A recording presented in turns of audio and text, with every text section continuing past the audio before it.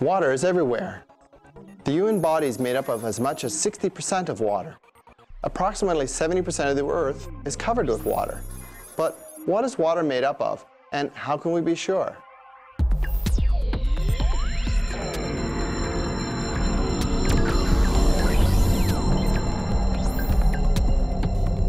The chemical formula of water is H2O. In other words, water is made up of hydrogen and oxygen. By sending a current from a battery through the water, we can split the water into its components. This is known as electrolysis. The objective of this lab is to identify the elements that make up water. The materials that you'll need for this lab are a power supply and wires. You'll need some rubber gloves, an electrolysis apparatus. You'll need a beaker filled with water, and in this experiment we've added acid, 2 test tubes, some matches, and wooden splints.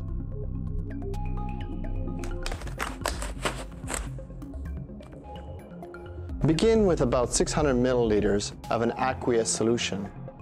Aqueous means that water has been added to the acid, and in this case we have used H2SO4. This allows the electric current to circulate.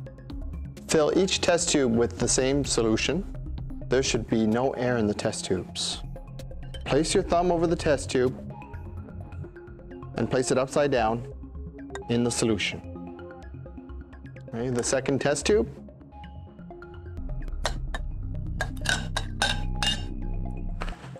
Place the electrolysis apparatus in the solution.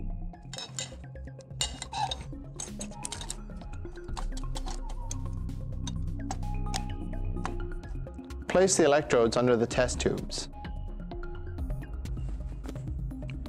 Connect the power supply to the apparatus.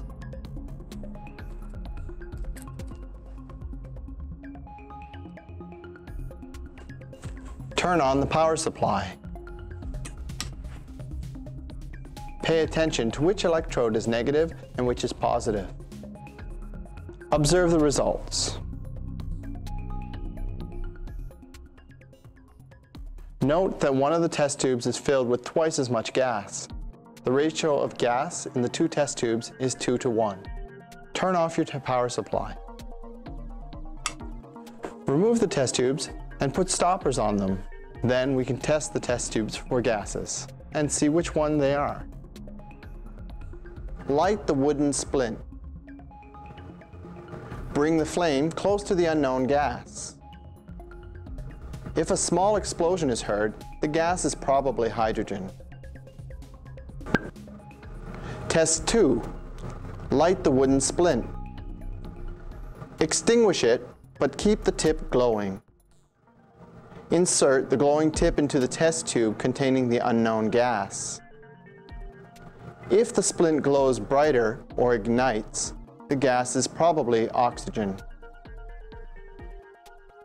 What elements make up water? Through electrolysis, we were able to break down water using an electric current.